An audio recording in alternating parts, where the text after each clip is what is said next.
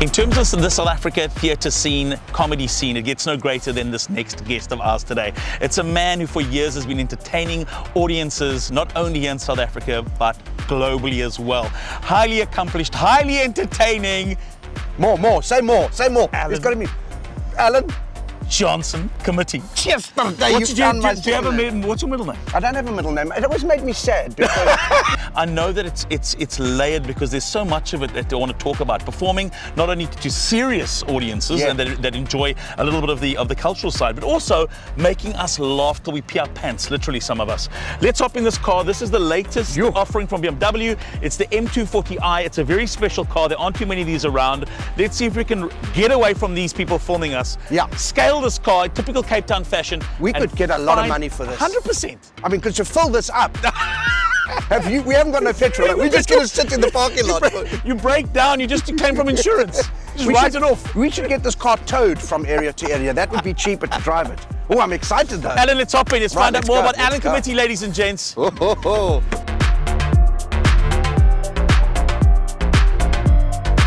Finally, you and I in a car. Yeah, no, this is amazing, man. This is pretty cool because I've been a long time admirer, although our paths have never really crossed. I've been a fan for longer than it took for our paths to eventually cross and for you to be on a show I was hosting recently, but because I mean both of us have just been very, very busy. 100%. So here we are. I get to find out about the world of Alan Committie, what makes Alan and has made Alan who you are today. And so let's start at the very beginning. Where did the love for theatre come from? Was it in school? Did you know that this is what I wanted to do? I was one of those guys who knew very young.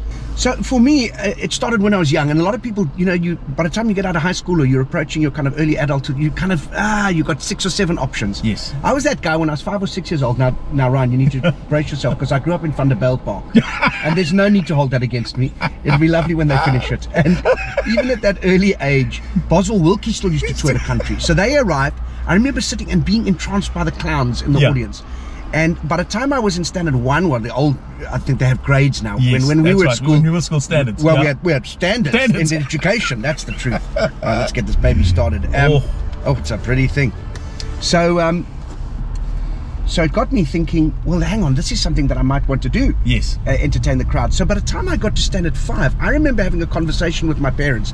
Now, to put it in perspective, my dad was in the Navy, an electrician. My mom was a housewife. Okay. We were pretty kind of working class, and we didn't have a lot of money or anything like that. There's no Navy in Vanderbijl Park. No, we'd moved by then. I hear you. No, you're right. I'm staying with the story. I hear you. And I get Vanderbijl Park and then Navy. No, I gave you mixed signals there. So he was in Escort, and then we relocated. So by the time I get to Cape Town, and no more Boswell Wilkie, certainly not in the areas we were staying.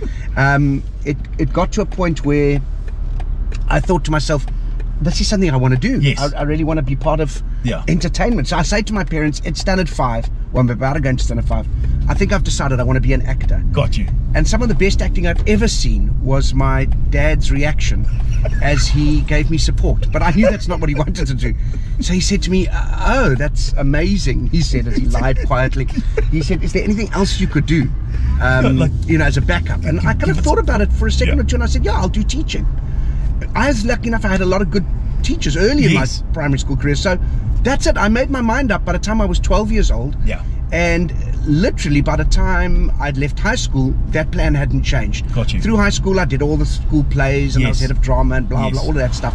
And so literally I went straight out of high school into UCT, studied theatre as an actor, and then did a teacher's diploma and had the teaching degree behind me. And so it kind of just was what it was. Yes.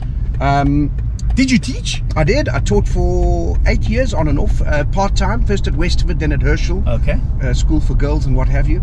And that was an interesting time as well, because I loved the teaching, make no mistake about that. And obviously while you were teaching, you were still performing. I was starting to perform and create a kind of career for myself. Yes.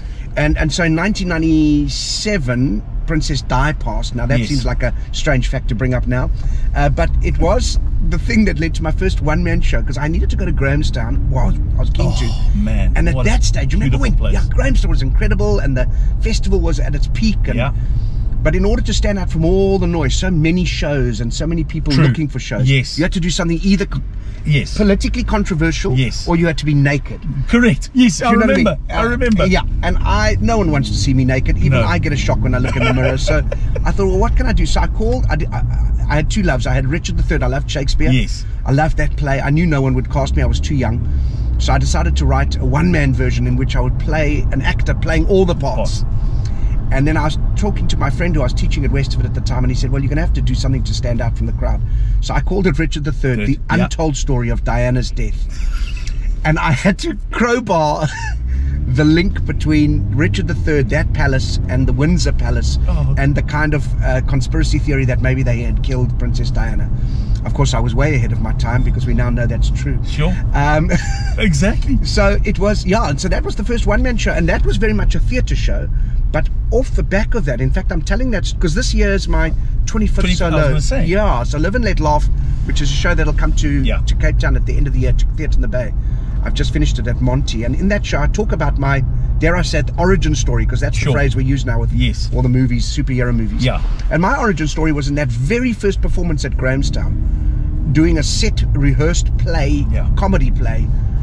8 people arrived about 25 minutes into the show, and they had to walk across the stage. So you know how difficult radio is, and it's not a medium that sits necessarily comfortably with me. It's your playground.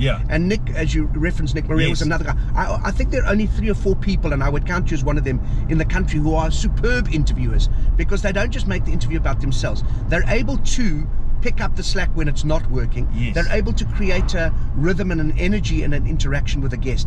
But they also know when it's going well, when they've got the person who can do this, they throw the ball and they let the ball be caught by the other person.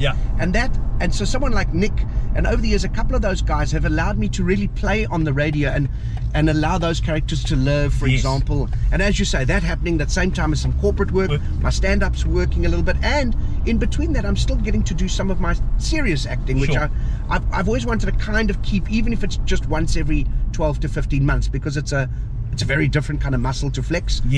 And you know, those of us who work as solo acts or on our own, you know, you can sometimes get caught up in the insularity of it. And it's nice to just remind yourself that collaboration and working in a team game or a team cast is a different beast, and you've got to be able to master that as well. There aren't, in actual fact, there's no other names that come to mind in terms of dipping in and out of the roles that you've played and the characters that you've played and the content that you've delivered on. I think of the entire theatre scene and TV scene, there's not an award that you haven't won, which means one thing, that means that you're not only a good comic, but you're a bloody good actor. Thank you, sir. That means a lot. I appreciate that. Listen, the truth of the matter is, it was a lovely middle space to be in for many years, because all my comedian friends, who I adore, thought of me as an actor. They didn't really think I was a stand-up.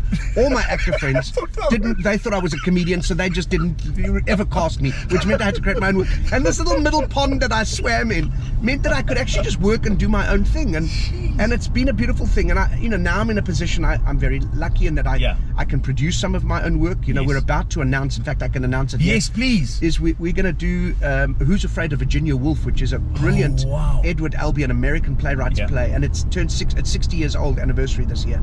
Sylvain Strike is one of our best directors. Robin Scott, who was at drama school with me. So we'll do a proper serious play in the second half of the year, followed by my 25th stand-up show, and it's that kind of balancing and juxtaposing of that's what makes me happy. It keeps my soul buzzing, because it feeds it. It does, 100%. And you know, as much as you adore radio and you're good at it, you can't just do that. No, you need to do other things. 100%. Otherwise you start stagnating. Spot on. You know, no matter how good you are, if it's the same stuff day in, day out, it's it's a problem. Talking about the rest of this year, I know that as we speak, as people are watching this, you're on a show that's on in the Western Cape. It ends this weekend, so if you're watching, you've got a couple nights left. This is out normally Thursday, so there's a couple nights left here. But we've spoken about the other productions that we can expect this year. What is next for you in terms of performances? So this Love Factually is a show that I wrote as a follow-up to Defending the Caveman. I was lucky enough to do that for 1,000 performances. Incredible. And then so that was an American text, and we had rights to pay. It got to the point, sadly, where they started charging too much. They got a little greedy on that side. So I said to Peter Turin, you know, who I've had a brilliant working relationship with for over now over 20 years. I said, give me a chance. Let me see if I can write a sequel to this. The relationship landscape has changed anyway, and continues to change. It now feels like hour by hour, but let me have a go at it. So we wrote a show called Love Factually, which essentially is looking at modern relationships and Tinder and battle of sexes and exes. What are the sexes? What's the agenda of the gender? Why agenda? What's this? You know, and that's just that's just for the ushers. I don't even know what I'm talking about.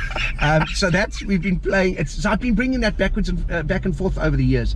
So this will be in its. I think I've done about 400 performances of this over 5 or 6 years.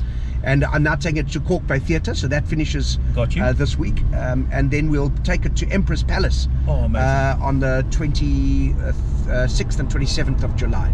So people can book there through Ticket Pro, I think it is. And then after that, as I said, a bit of straight theatre, so I start learning some words and doing some rehearsals.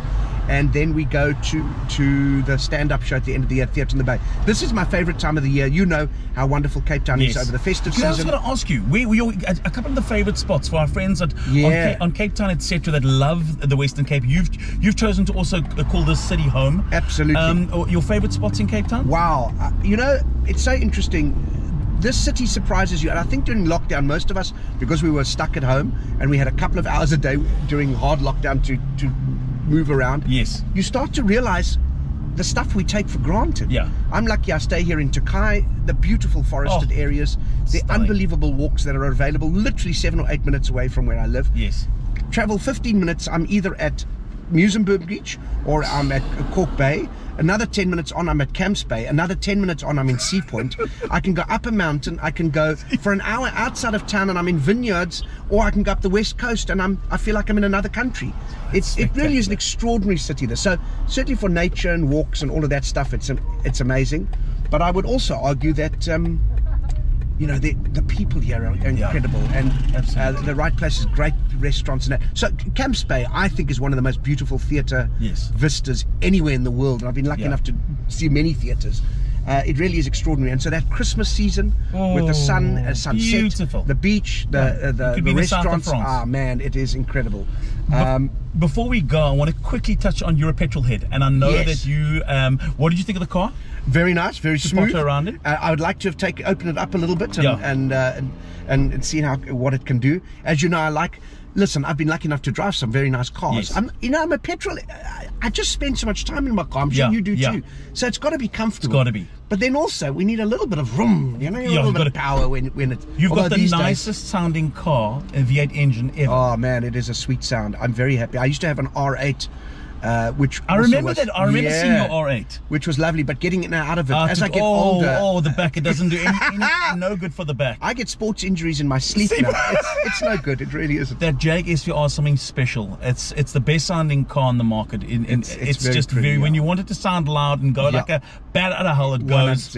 But it's so refreshing to have spent some time with you. Importantly, it's taken me 20 odd years to feature you a bit more in my career, and for our careers to have crossed paths, and it really is a good space for me to be sitting here and having this conversation with you, because it's really you're one of the comics that I really have admired immensely. If you haven't been to see Alan, you're from way out of town. Please go and book tickets to go and because this is comedy gold. You very rarely get to meet a guy who's just a genuinely good guy, but also happens to have the ability to make you laugh irrespective of where you are in your life and what it is you're doing, and that's honesty. That's the honest truth. I enjoy a very sharp-witted comedian. There's nothing that's more appealing to me than somebody who's able to change up what he's doing when he's doing it on the fly and be able to banter and make a production come alive. And you do that. That's why you were the MC at the current Jive, the past run of the Jive Cape Town Comedy Festival, Funny Festival. And it's no surprise why corporates keep booking you.